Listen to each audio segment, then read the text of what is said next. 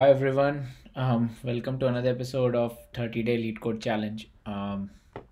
So today's question is you're given an array of non-negative integers and you are initially positioned at the first index of the array.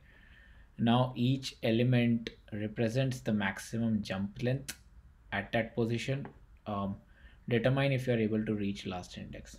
Okay, so let's understand it through an example. So let's say first example is 2 3 1 1 4. Now in this type of questions I generally like to create or else this won't be a better idea. So I'll write the indexes first. I'll write 0 1 2 3 4. So there are the array length is 5, so there are indexes from 0 to 4. Now it says we always are positioned at the first index, right? So I am at this index. Now what it says is you can each element on the array represents the maximum jump you can take from that position. So this means that if I am at index 0, I either jump on index 1 or jump on 2 index 2, right? So in this case I can either jump here and I can jump here. That means both these cells are available. So for me 3 and 1 cells both are available. So now I can decide. One way would be that I jump from cell number 0 to cell number 2, right? And then at cell number 2 it says I can jump one more length, which is 3, so I jump here. So one way would be I jump from 0 to 2, then 1 is here, and then the length is 4 here. So and then I jump from 2 to 3, and then it says 1 here at third position. That means I can jump a length of 1 more, so that is I can reach the fourth index, which is my final index, so I can return true, right? Yeah, another route that I can take is I can jump from 2 directly to index 1. Now this one index is left length 3, so that is 2 1 2 3. So I can directly jump from here to index 4. In this case also I'll get true, right? Similarly, let's try to understand the other problem in which the answer is false. So 3 2 1 0 4. Okay, so let me take a new sheet. So 3 2 okay, so 3 2 1 0 4. So our indexes are these are the values. So indexes are 1 0 1 2 3 and 4, right? Now what we can do is I am at index 0, so I can jump a length of 3. So one way I can go directly to this index, but at its index my length is 0, so I can't go anywhere beyond this index. Another way would be I jump from 3 to 2, and then add from 2 to length of 1 3, but again I am stuck here. Similarly, another approach would be 0 to 1, and then I can take a jump of 2, which would be again stop me at 0.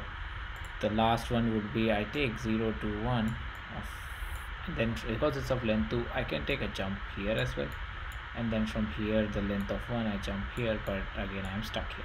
So in this case my answer will be false because I'm not able to reach the last index. Now let's see how we can solve it in an efficient way. The idea here would be, let me take the example 1 2 3 1 1 4 to understand the approach. 1 1 4. Okay, so what we can do here is I can take a variable, let's say max jump index. This is initialized to 0, like because I'm starting from 0. So I do a for loop on this array, I equal to 0, I less than n being length of array. I'm speaking while I'm writing because my handwriting is bad. So yeah, and then uh, once I run a for loop, what I can do here is, if at any point I see that my index at which I am is greater than the max jump index. So max jump index is taking care of the value which we can jump at the max value, right? So let's say, because I'm at 0, so at 0 what I check here, this check would be obviously false. So I'm just returning false here, because if I can't make a jump to that index, uh, I would just return it false, right? Like let's say my max possible, like how we saw, sorry, like how we saw in the previous example. Here the max jump I can take is still index 3, and if I have reached index 4 in my for loop, then I know that I can't reach the beyond this or at this. So I would rather return false right now, like short circuit right now, instead of looping the on the other half of the array. Now if this condition is not met, how can I update my maximum jump index? I'll do something like this, which is, I'll call this array A.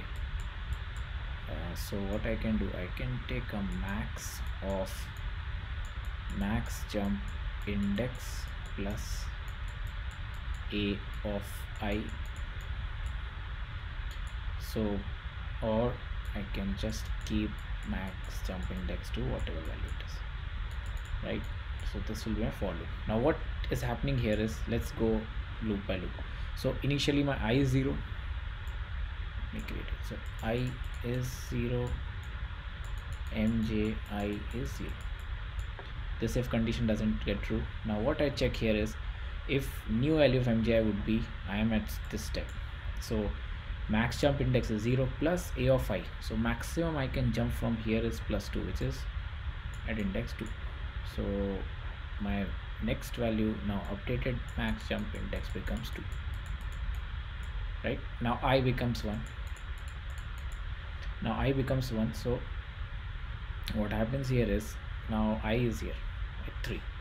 Right now here what I check, that I is not greater than max jump index, like this cell is reachable, so I can make use of it. So what I do here is, I take this value and I update my max jump index. So max jump index and now can become, I am at index a of I is oh wait, it should be, okay, it should be, my bad, it should be I. Yes, this is wrong, because this, according to this calculation, what I'm doing is I'm adding max a of I to here. Basically I can jump is from where I'm standing, right, which is at I. So I is 1, right? Let me write the indexes here. 1 2 3 4. So I is 1 plus a of I is 3. So max jump index now gets updated to 4, right? Awesome. So this is 1 plus this. Now max jump index is this. Now I becomes 2.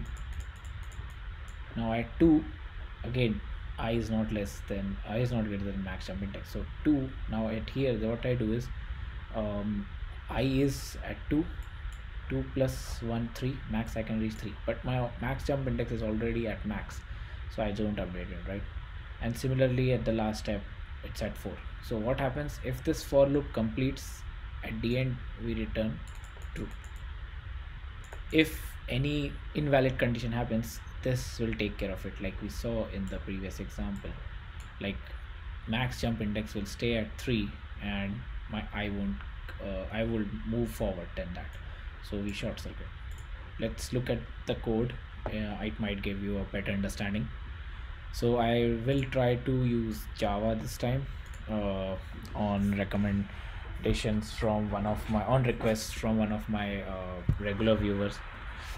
So okay, so int n is nums of length, and then int max jump index is 0 for int I is 0 minus the n plus plus.